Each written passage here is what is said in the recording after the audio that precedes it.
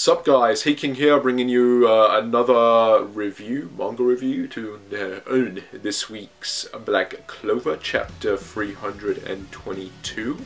Remember to like and subscribe, comment down below if you want, and share.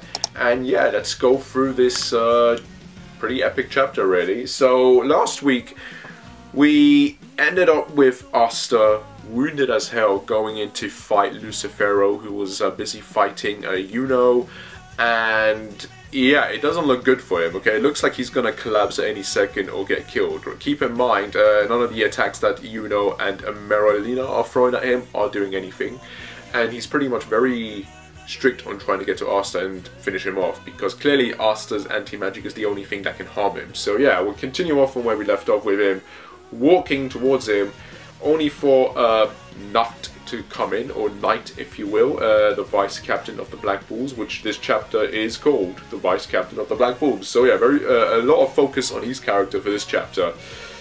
And he's like, he cannot fight, you know. Nut is trying to protect All Knight. I'm just going to call him Knight because that's literally what his name translates to from German to English. So yeah, Nut or Knight, Knight.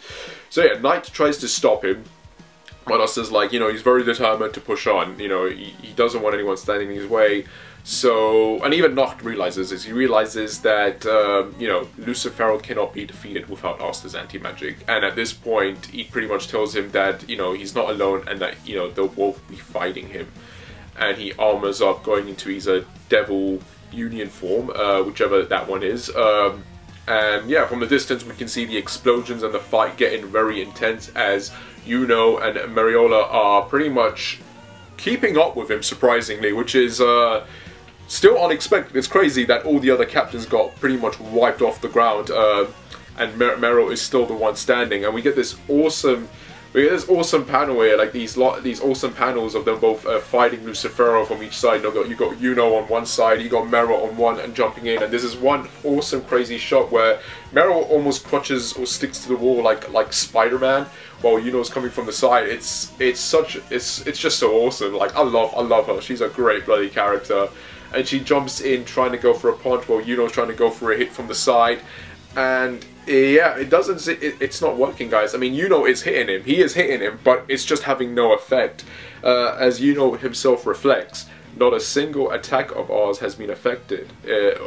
On the other hand, if we take so much as a single hit, yeah, and he's right. As he pretty much says that as himself. If they get hit once by him, it's like swatting a fly, basically. That's what Lucifero is trying to do to these guys. Once he hits them, it's pretty much over for them. But the fact that they're able to keep up, like, is insane. And seriously, Mero's am I even saying that? Am I saying that right? Mero, Leo?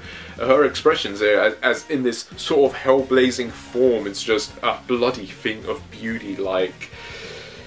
Oh, it's great. And then, of course, we get a Lucifero's thoughts here as well, where he's like, why must I deal with these worms? I need to get to that damn rat. Yeah, he's determined. He wants to kill Asta because he himself even knows that kid is pretty much his, you know, main opponent. Like he has the potential to hurt him. And then finally, of course, we get the name of the demon that's been, or the devil that's just sort of been standing on the sidelines watching this fight. And we get their name, and it's Adramel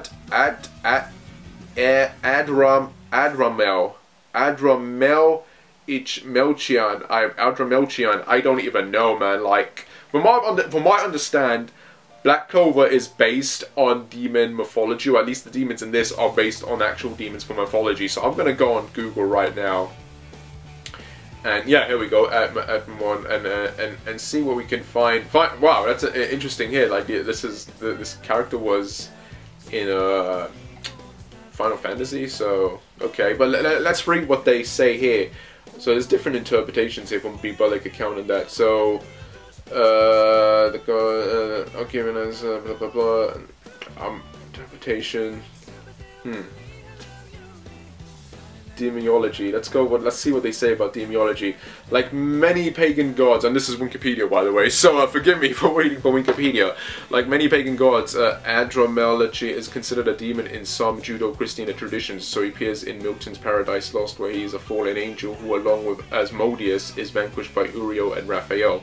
According to Colin Clancy's book on demoniology, Infernal Dictionary, Adramelech became the president of the Senate of the Demons. He is also the Chancellor of Hell and supervisor of Satan's wardrobe. He is generally depicted with a human torso, a mule's head, a peacock tail, and the limbs of a mule or peacock in the... Okay, so that's interesting. The most interesting detail is here that he's the president of the Senate of the Demons, and he is also the Chancellor of Hell and the supervisor of Satan's wardrobe. So if we're supposed to take, if this character is influenced or inspired by him, one could almost take this as a meaning that this dude is responsible for Lucifero's wardrobe, if we're supposed to take into account that Lucifero is basically supposed to be the Satan of the demon underworld. Which is very funny, but also because this dude almost comes across or sounds like he's the second or one of the, you know, big hotshots in demonology, or in this case the underworld. So it is a very curious thing. I mean, this dude does seem like he could be powerful. Like, I mean, just sort of standing there. The fact that Lucifer himself even tells this dude to do something, like he's not like just sort of like, oh, this guy can handle. He's literally telling him to help out, deal with them, and his answer is just hilarious, and he's just like, in the most bored, uncaring way, just like, I'd rather not. And yeah, Lucifero insults him and he's like, well, what can I say, Lucifero son? Watching you fight is just way too much fun, haha. And Meryl responds with the best thing, looks like you aren't too popular, are you? And yeah, I like to think if there is a hierarchy here of demons and Lucifer is at the top, some of the demons at the bottom would probably not be very comfortable with him being the big dog here. And I feel like it shows with how am I even going to pronounce this? I'm going to call him Adramel. How Adramel responded to him. He clearly, like even Meryl says, Lucifer is not popular. There are probably demons who are waiting for him to get defeated so they can position themselves at the top spot, right? So it could be a case that Adramel is one of those demons who, you know, now that he's in the human world, he has no reason to follow Lucifer's orders now. Like, he's technically free to do whatever he wants. And he is just sort of sitting there watching this fight go on to see what will happen. Is it a case where if things get too serious, he is going to jump in and help Lucifero? Or is it going to be a case where he's going to jump in and help defeat him at the last second if he sees the opportunity and maybe make himself into like the big bad? Or he's actually a friendly or somewhat curious demon who doesn't want to do anything that Lucifer wants to do in terms of like, I want to kill or harm all the humans. But we'll have to wait and see how that progresses. But at the moment, for me, that character is the most interesting one out of the demons that we've gotten. Like, I'm telling you, he's giving me the vibes of a character who is very powerful, but he's not showing it at the moment. But yeah, we continue on with the fight with Meryl, and we get this panel here, which is kind of insane, where she's trying to go for a punch, and she's now in a hell form, and her arm disappears. Like, this part of the arm, if you will, disappears. It's almost like she's pure flame at this point, and she even says it, my body, I can't hold its shape. And Adramel even responds, and you were doing so well, but you got too close to mana. Well, those are human boundaries, I guess. Like, it's interesting, like, Lucifero responds with scatter, and he pretty much knocks her out and she falls, and he goes off to Yuno now, like Yuno's coming in, and he punches Yuno, but he manages to block himself with a blade, and he gets slammed all the way to the back. So yeah, it's interesting about Meryl here though, like the fact that she's in this form that could, and it looks like potentially could actually kill her. So you know, is she gonna die as this fight goes on? Because at this point it almost seems like she needs to shut off that power. It almost looks like a version of, you know, if I had to make a comparison, it's almost something similar to Guy's you know, 8 gates from Naruto. In this case, she's, you know, hit this sort of level of higher power, and the more she keeps at it, the more powerful it becomes, the more powerful she becomes, but at the cost of her own life, to the point where she's literally turned into mana, or her body has turned into mana. It's consumed, it's taken all this energy in, and now she's become pure energy, or in this case, sort of spirit-like. So what does this mean? Like, I think it's pretty obvious that she's going to vanish or disapparate, so she needs to shy off. She needs to shy off, otherwise she is going to be in very serious danger.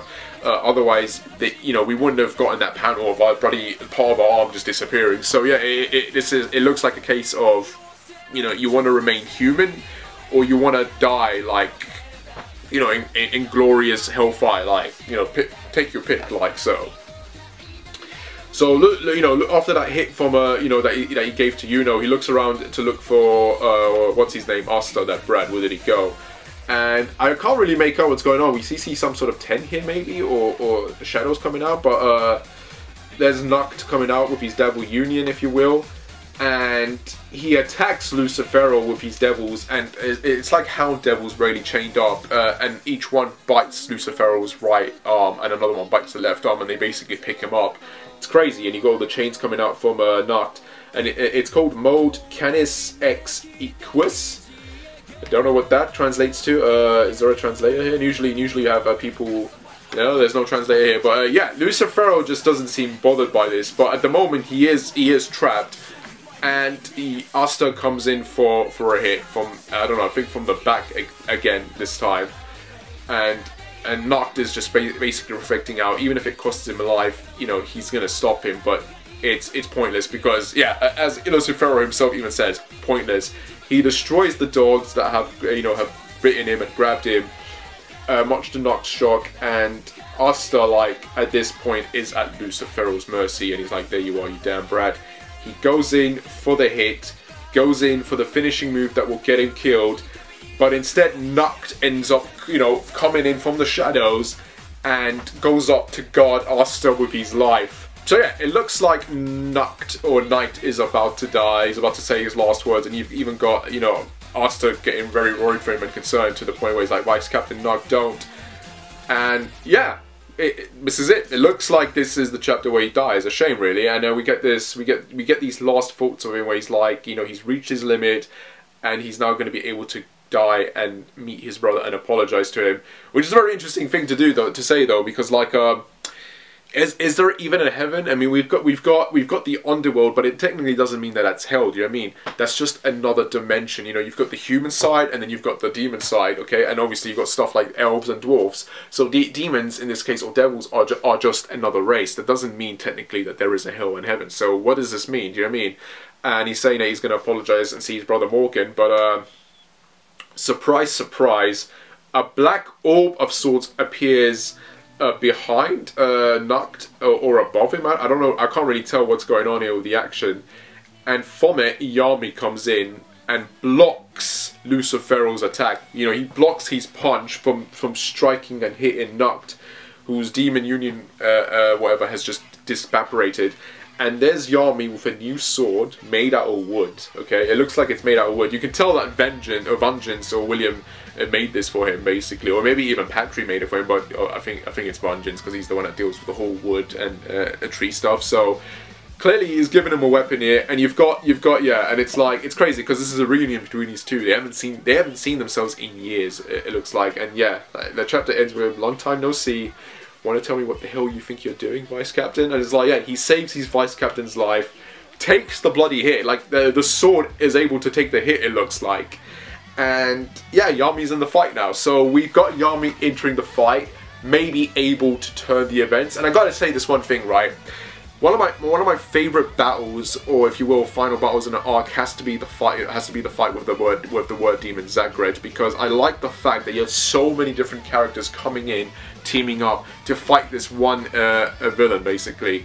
For me, if an arc can always end like that, where you've got multiple characters coming in, each providing some sort of help, for me that's a big, huge highlight, because it illustrates that it takes a lot of people to defeat one powerful foe. Like, it's not like an ass pool where suddenly someone's got a big power up and they manage to kill him. No, it takes a lot of characters, and I'm liking how this fight with Lucifero right now has a lot of characters involved. You know, the captains are wiped out at this point, but they're not dead. They could get up at any minute now or get healed and provide some sort of advantage and help in the fight. But at the moment, you've got Asta, Yuno, you have Noct there, you've got Mimosa as the healer, and Seke watching from the background, and now you've got Yami jumping in with a sword built by Vengeance that can withstand Lucifero's punch, it looks like. So yeah, the big question now comes down to what about the other characters? Are they going to pop him? Is William going to pop him? I don't think he is. I think he's still too injured or wounded to help out 100%, and that's why we've only got that point where he just made that weapon. If anything,